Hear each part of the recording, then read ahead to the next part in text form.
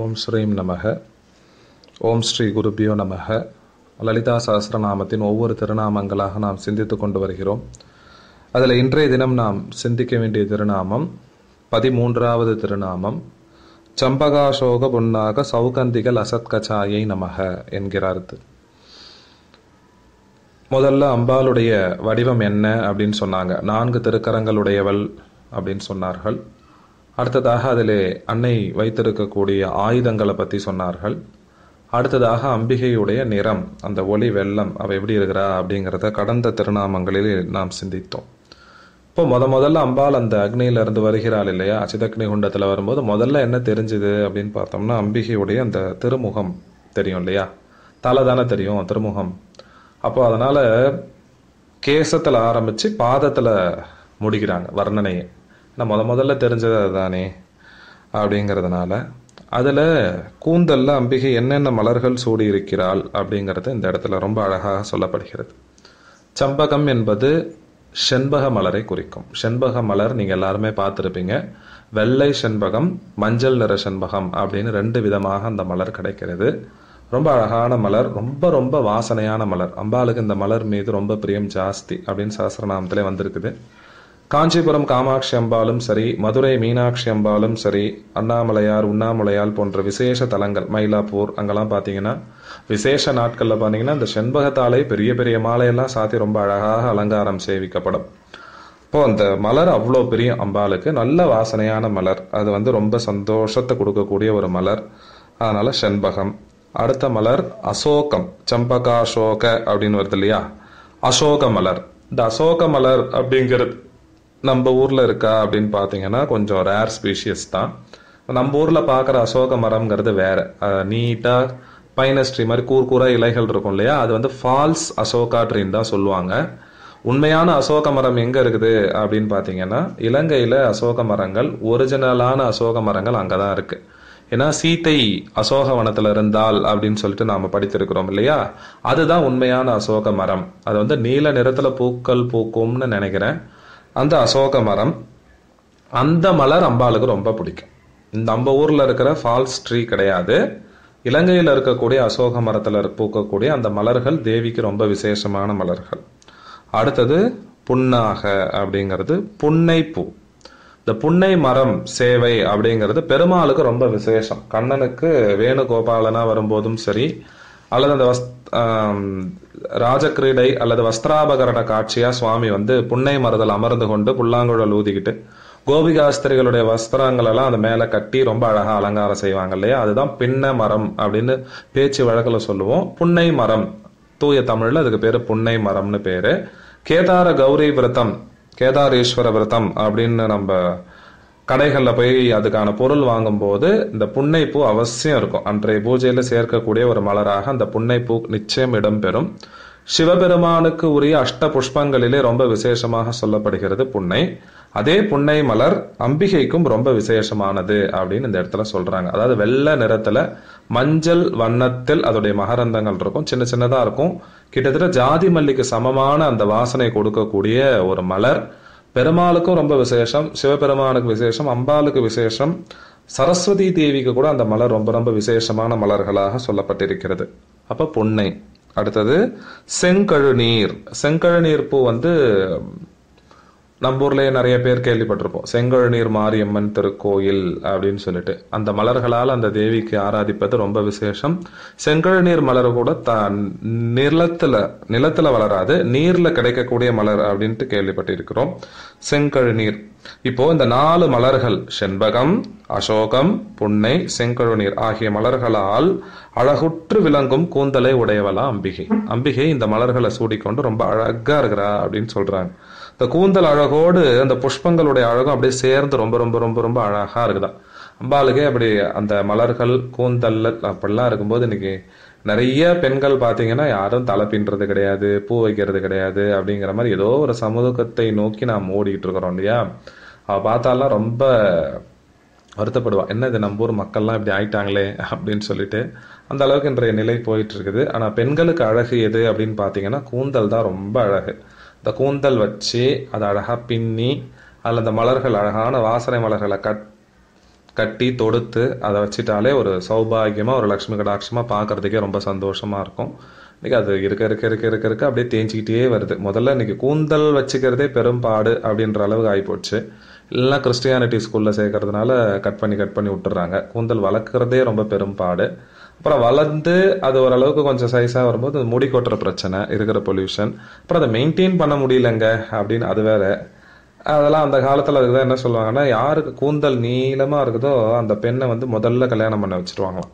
ஏன் அப்படின்னா அது ஒரு சைக்கலாஜிக்கலா ஒரு விஷயத்த அதுல முன்னோர்கள் ஒளித்து வைத்திருக்கிறார்கள். என்ன சொல்லுவாங்கன்னாக்கா, உன்னுடைய உடம்புல இருக்கக்கூடிய கூந்தலையே உன்னால மெயின்டைன் பண்ணி அதை பத்திரமா பார்த்துக்க முடியலன்னா 4 பேர் இருக்கிற குடும்பத்தை உன்னால எப்படி மெயின்டைன் பண்ண முடியும், உன்னால எப்படி பார்த்துக்க முடியும் அப்படின்னு சொல்லிட்டு அந்த காலத்துல வந்து அதை சைக்கலாஜிக்கலாவே எந்த பெண் அழகான கூந்தலை நீண்ட கூந்தலோடு இருந்து அதை செம்மையாக பார்த்து கொள்கிறாளோ அவரால் ஒரு குடும்பத்தையும் பார்த்துக்க முடியும் அப்படின்னு சொல்லிட்டு நம்பினார்கள். அந்த அளவுக்கு அந்த கூந்தலுக்கு வந்து ரொம்ப ஒரு முக்கியத்துவம் கொடுக்கப்பட்ட காலம்னு ஒன்று உண்டு. இப்போ வந்து எந்த அளவுக்கு இருக்குன்னு தெரியல, கொஞ்சம் கொஞ்சமா குறைஞ்சிக்கிட்டு வருது. ரொம்ப வருத்தம் அளிக்கக்கூடிய ஒரு விஷயம். அதே மாதிரி வகுடு கூட நேர் வகுடு தான் எடுக்கணும்ட்டு மகா பெரியவரே சொல்லுவார். கோணலா வகுடு எடுக்கிறதுன்ற ஒரு கலாச்சாரமும் இன்னைக்கு வந்துகிட்டு இருக்குது.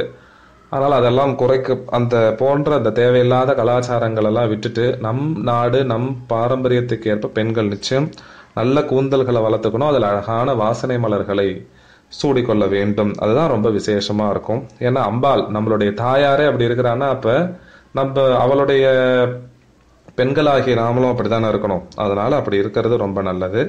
சம்பகம், அசோகம், புன்னை, செங்கழுநீர் ஆகிய மலர்களால் அழகுற்று விளங்கும் கூந்தலை உடையவள் அப்படின்ட்டு ரொம்ப அழகாக வசன்யாதி வாக்தேவதைகள் இந்த இடத்துல ரொம்ப அழகாக சொல்லுகிறார்கள்.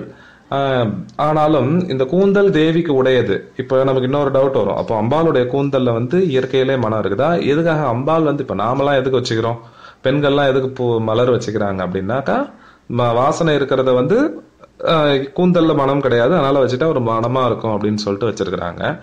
ஆதிசங்கரர் இந்த இடத்துல ஒரு கேள்வி, சௌந்தரிய லஹரியில ரொம்ப அழகா ஒரு கேள்வியை கேட்டுக்கிறார்.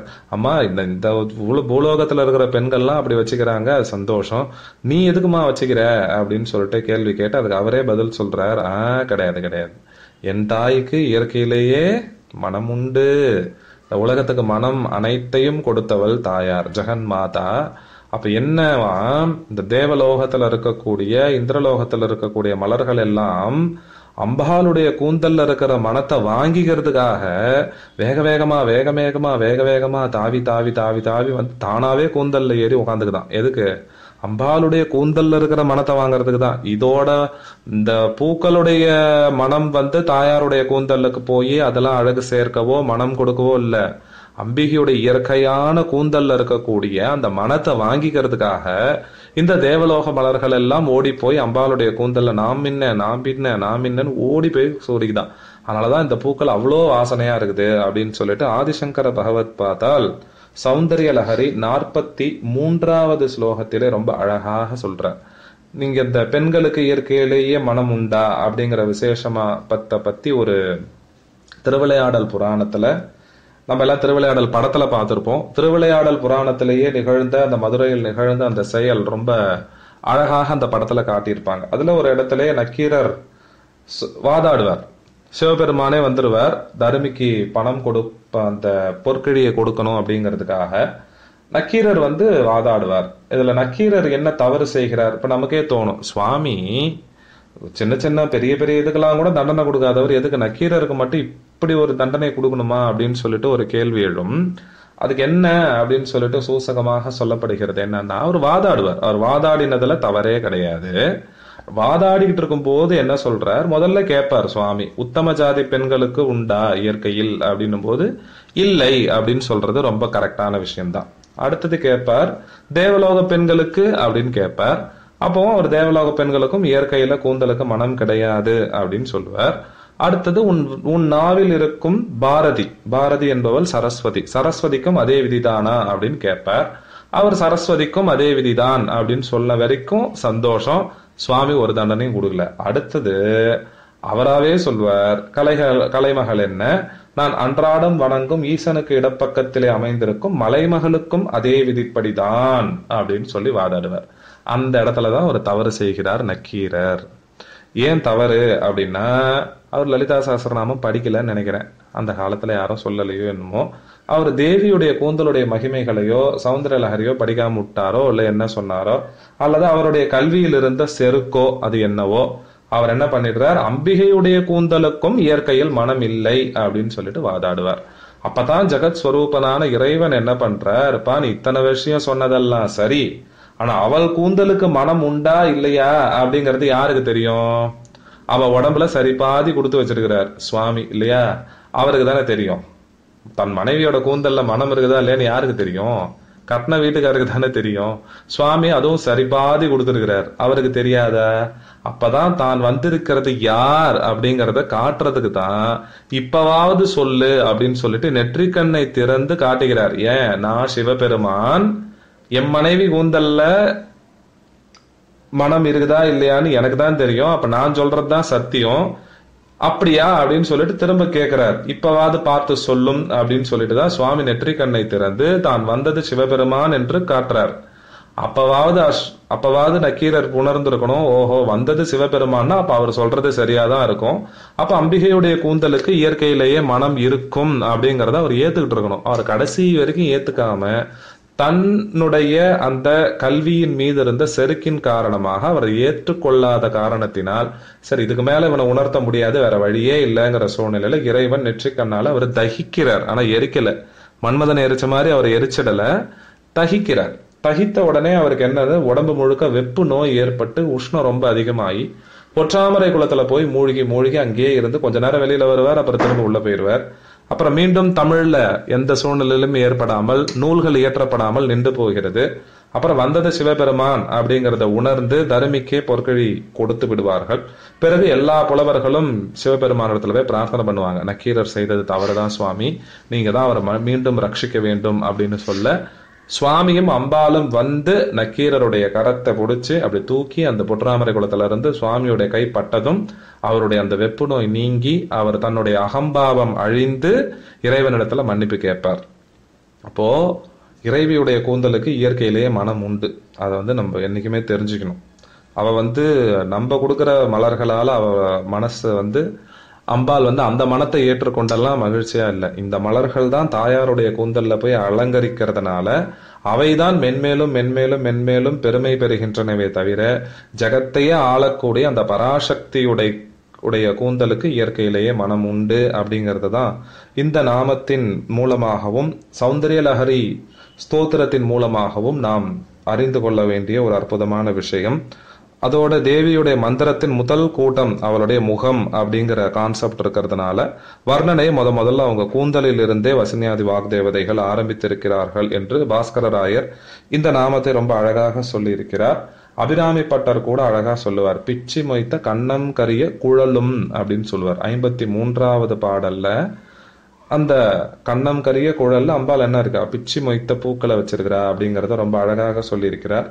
அந்த அம்பிகையுடைய கூந்தல், அவளுடைய அந்த மலர்கள் என்னைக்குமே நமக்கும் அந்த கூந்தலை தியானம் பண்ண என்னவா நமக்கு இருக்கக்கூடிய அந்த இருள் என்கிற அஜ்ஞானம் நீங்கி நமக்கு ஞானம் கிடைக்குமா. சௌந்தரிய லஹரியில ஆச்சாரியல் ரொம்ப அழகா சொல்றார்.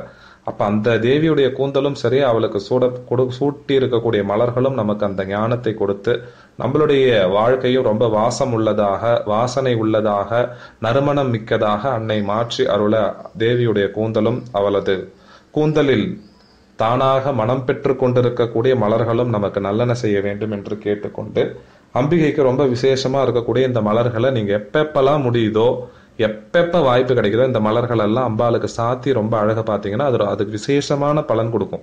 ஒரே ஒரு செண்பக மலர் கிடைச்சா கூட தாராளமா, ஒரு 2 செண்பகம் கிடைச்சா கூட அது எவ்வளவு விலைக்கு வித்தாலும் தயவு செஞ்சு வாங்கி அம்பாளுக்கு சாத்தலாம். அது சாதாரண மலர்களை விட இந்த செண்பகம், அதே மாதிரி புன்னை பூ பாத்தீங்கன்னா தெருவுல கொத்து கொத்தா காய்ச்சிருக்கும். அது யாருக்குமே பூஜைக்கான பூனே தெரியாது. தீபாவளி அந்த கேதாரேஸ்வர நோம்புக்கு மட்டும் வாங்குவாங்களே தவிர தான் வீட்டு வாசல்லே இருக்கும், அவ்வளவு பூ பூத்திருக்கும். அதை பிரிச்சு ஒரு கிருஷ்ணர் படத்துக்கோ அம்பாள் படத்துக்கோ சுவாமி படத்துக்கோ நிறைய பேர் யாருமே வைக்க மாட்டாங்க. அது நித்திய ஆராதனையில தாராளமா புன்னை மலர் பயன்படுத்தலாம். செண்பகம் சென்னை பக்கம் மதுரை பக்கம்லாம் தாராளமா விலை ரொம்ப கம்மியாவே கிடைக்கக்கூடிய ஒரு மலர் தான். அதே போல மனோரஞ்சித மலர், ஜாதி மல்லிகை, செம்பருத்தி, இதெல்லாம் ரொம்ப விசேஷமான மலர்கள், அம்பாளுக்கு ரொம்ப பிடிக்கும். அந்த மலர்களை தேவியுடைய லலிதா சஹஸ்ரநாமத்தை சொல்லியோ அல்லது அம்பாளுடைய என்ன ஸ்தோத்திரங்கள் உங்களுக்கு என்ன அர்ச்சனை தெரியுதோ அதெல்லாம் அம்பாளுடைய அர்ச்சனையா சொல்லி அவருடைய திருவடிகளில் சமர்ப்பிக்கும் போது நமக்கு கிடைக்கக்கூடிய பலன்களை அறுதியிட்டு சொல்லவே முடியாது. அந்த அளவுக்கு நமக்கு பலன் கொடுக்கக்கூடிய மலர்கள். அந்த மலர்களை நாமும் அன்னைக்கு சமர்ப்பித்து வேண்டிய அநேக வரங்களை பெற்று நலமோடு வாழ பிரார்த்தித்துக் கொள்கிறேன். இந்த அளவிலே இந்த நாமத்திற்கான விளக்கத்தை நிறைவு செய்கிறேன். எங்க சொல்லுங்க. ஓம் சம்பகாசோக பொன்னாக சௌகந்திக லசத்கசாயை நமக. நன்றி, வணக்கம். ஓம் ஸ்ரீம் நமக. ஓம் ஸ்ரீ குருப்யோ நமக.